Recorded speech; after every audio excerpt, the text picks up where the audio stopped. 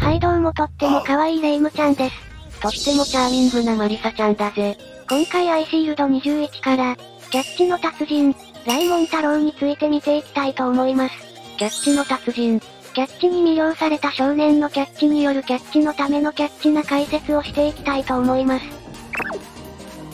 というかキャッチってそんなにすごいのか？キャッチを甘く見たらダメです。今回紹介するモンタがデビルバッツで主人公並みに活躍しているので、今回の紹介を見ればキャッチの素晴らしさがわかると思います。なるほど。それでは早速見ていきましょう。よろしくお願いします。雷門太郎、ワイドレシーバー兼コーナーバック、ウィッシュボーンのフォーメーションを組む際は、ランニングバックも務めていました。ワイドレシーバーはパスを受け取るポジションであり、モンタのレシーバーとしての実力は師匠の昼間陽一からも信頼されており、主に彼からのロングパスを受ける役割を担っています。デーモン山中出身、背番号80、デーモン高校1年、身長159センチ、体重57キロ、8月31日生まれ、血液型 B 型。気合を入れるとき、また驚いたときなどにマックスと表現するのが口癖。とにかく負けず嫌いで何でも張り合います。男の子にありがちなやつ。この負けず嫌いな性格のせいで、大会出場停止寸前まで陥ったこともあります。悪い面でもあるんだな。最初はキャッチを成功させた時には決めポーズをするのがお決まりになっていました。これはかっこいいのか？小柄な猿顔の少年、ギザギザ頭が特徴で鼻に貼った絆創膏はおしゃれでつけてるようです。これおしゃれなのかな？通称モンタ。セナが彼の名を雷門太郎と読み違えたためモンタというあだ名が定着。当初はモンタと呼ばれることを嫌がっていましたが、昼間に史上最高のクォーターバックジョー・モンタナから取ったと吹き込まれ、喜んで自称するようになりました。ちょろすぎる。他人が猿、モンキーと言うと怒ったりしますが、しょっちゅう猿のような叫び声を上げたり大好物のバナナを携帯しているため無理もないです。簡単に木にも登ることができます。猿って呼んでくれと言わんばかりに寄せてるな。東京大会3位決定戦では空飛ぶもぎ取りモンキーと紹介されていました。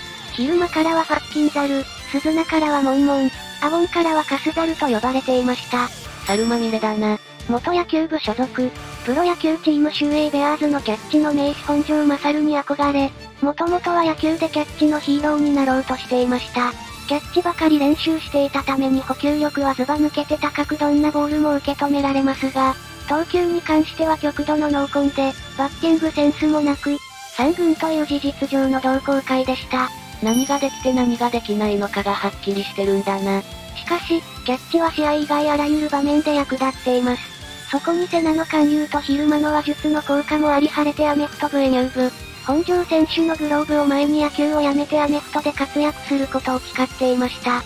っちり謝ったりするあたりめっちゃ礼儀正しいやつなんだな。レシーバー不在だったデビルバッツにパスの選択肢を与え、独学戦で華々しくデビューしました。そして秋大会の王城戦で関西高校アメフトの理事長になっていた本庄勝に再会。そこで一ファンながら野球少年であったことを覚えていてくれたことに号泣していました。これはめっちゃ嬉しいだろうな。しかし、その息子の高賀帝国学園の一軍メンバーだったことを知り自分は当て馬なのではと考え、戦意喪失してしまい、セナとも大喧嘩してしまいます。このことで練習に身が入らなくなってしまい、マンツーマンコーチの一球をも怒らせていました。ちなみにこれまで鷹の存在を知らなかったのは、昼間が守りに鷹の生地を切り抜かせていたからでした。用意周到だな本当に。その後、桜庭や一球など過去に戦ったレシーバーたちから譲り受けた、メッセージ付きのグローブとともにセナに説得され、本庄に憧れていた自分との決別を決めるとともに、世界最強のレシーバーになることを決意していました。男の決断、感動的なシーンだな。感動的なシーンですがこのグローブはモンタの濃紺により戻ってきているようでした。感動返せ。仲間との関係。セナとは出会って以来頻繁に連れ添っており、絆は強く頼れる良き相棒であり、戦友でライバルと話したようにエースの座を争い切磋琢磨し合える間柄です。また、お互いの実力を信頼しており、セナのブロックとモンタのキャッチのコンビや試合中に悩むセナの頭をドカドカとネットで叩いて叱咤したり、力強い言葉で鼓舞したりするのが恒例になっていました。熱い男なんだな。学力に関してはセナと二人で得意科目を手分けして宿題を移しっこしようとしていましたが、二人とも得意な科目はないことに気づき失敗に終わっていました。アホだ。守りに恋しており、勇姿を見せようと張り切って試合に臨みますが、空回りすることも多いです。モンタの身体能力。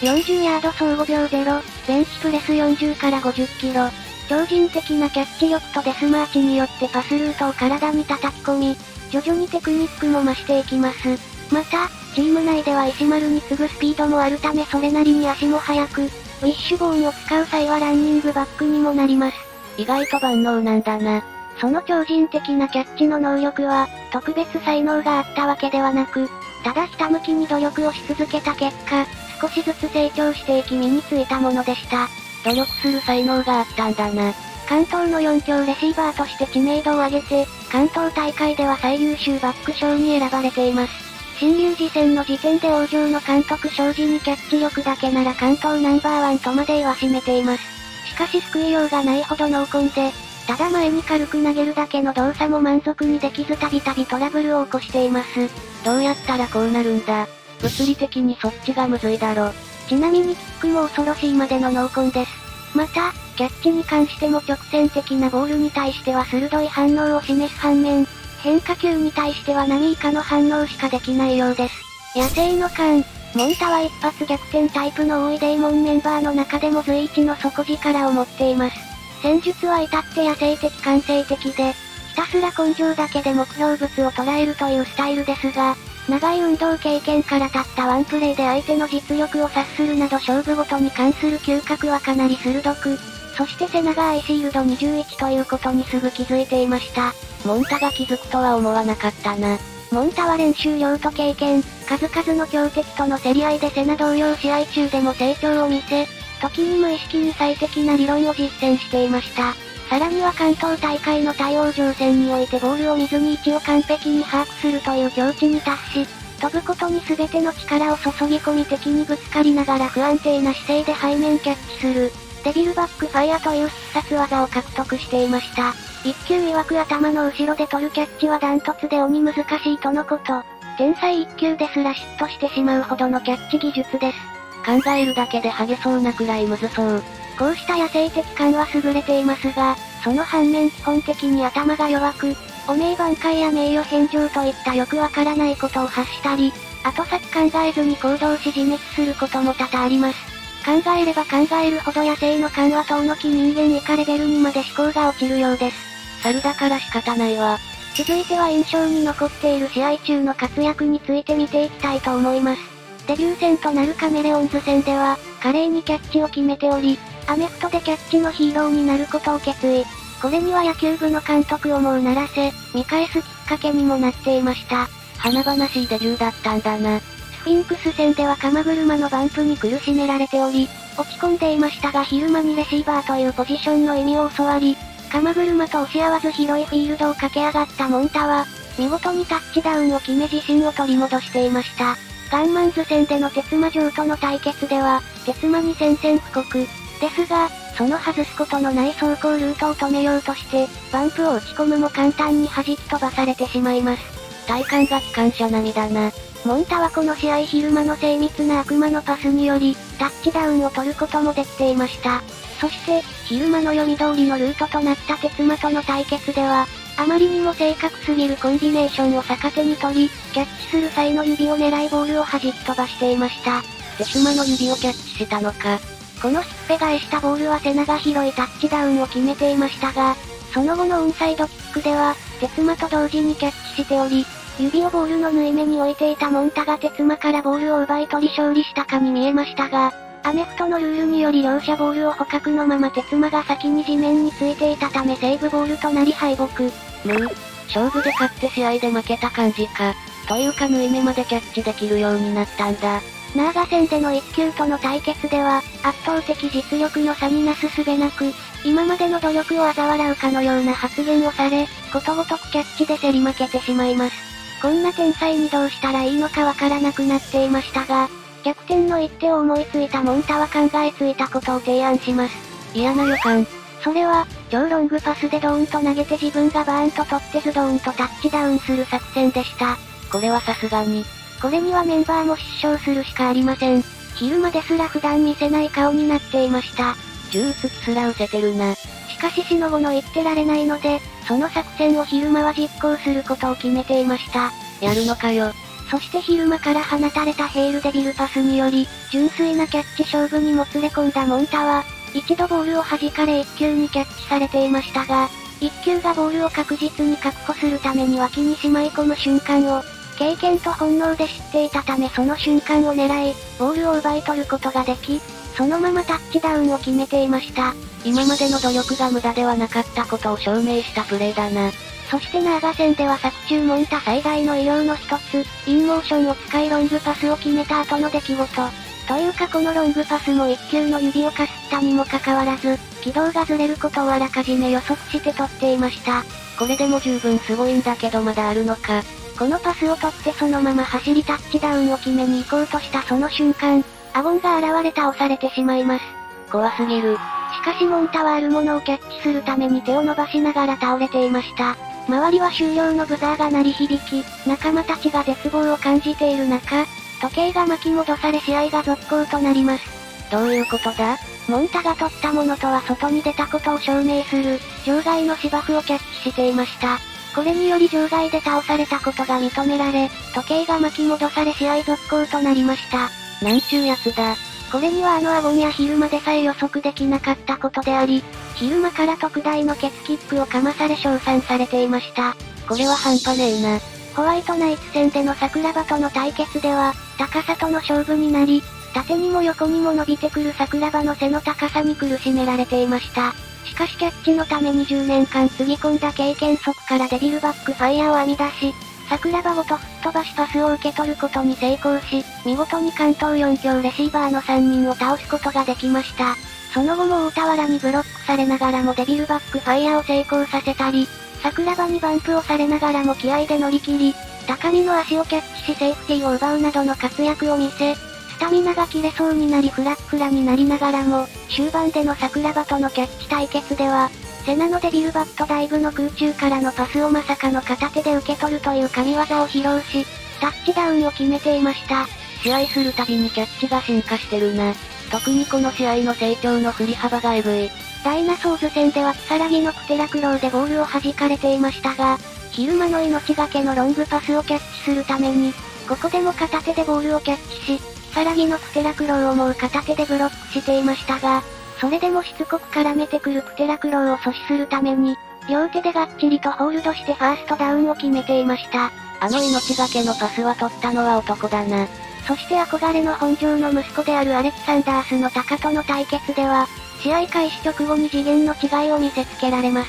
何これ空飛んでる。デビルバックファイヤーですら全く通用せず、異次元すぎる実力の差と、10年間の努力と直感により叶わないと悟ってしまいます。しかし試合時間の半分を使い仕込みに仕込んで、粘りに粘った昼間の作戦を遂行したモンタは、体を反転させ切り返す瞬間を一瞬だけ見せ、タカの反応の速さを逆手に取った、超ロングパスを見事に成功させタッチダウンを決めていました。なおセナの協力もありタカを破ることができ、アレキサンダースから初の得点を奪い取ることができました。仲間を最後まで信じきってのタッチダウンか。素晴らしい。その後もモンタはいいアイディアを思いついたようで、あまりにも無謀すぎる作戦に周りは反対していましたが、昼間はやれと指示。そのモンタの作戦とは、キックしたボールをそのままキャッチするというものでした。むちゃくちゃだな。キャッチすることは叶いませんでしたが、ボールを弾き軌道をずらしゴールを阻止することができていました。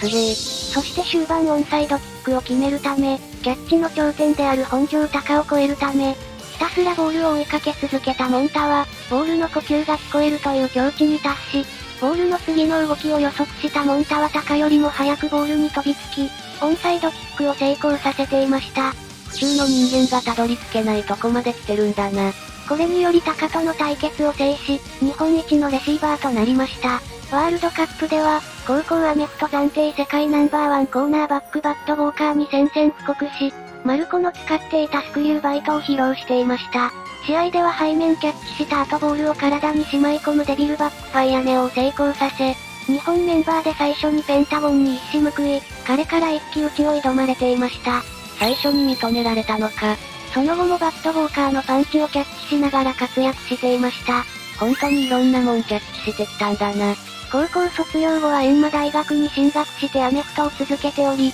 鈴名から閻魔大学が定員割れしていた事実を聞いて、じゃあ死ぬ気マックスの受験勉強は何だったんだと驚いていました。大学はスポーツ推薦とかじゃないんだ。以上になります。いかがでしたでしょうか？野生的感とか頭が弱いとことかほんと猿そのものみたいなキャラだったね。主人公並みにライバルが多くて、試合のたびに進化しまくりでかなり優遇されたキャラで、大活躍しすぎだろ。キャッチの重要さがわかる試合ばかりだったな。アメリカンフットボールという一つのことに特化した人物が輝くスポーツだからこそ、モンタも輝けたと思います。背中気を落としている時はモンタが勇気を与えて、モンタが落ち込んでる時は、背中支えてっていう友情関係もなんとも言えない。素敵な関係性だったな。守りとの恋は、触れないでおこう。モンタの一番印象に残っている場面は、やはり昼間の奇策を上回ったアゴンの奇策を破った、モンタのキャッチへの執念がやっぱり心を動かすものがありました。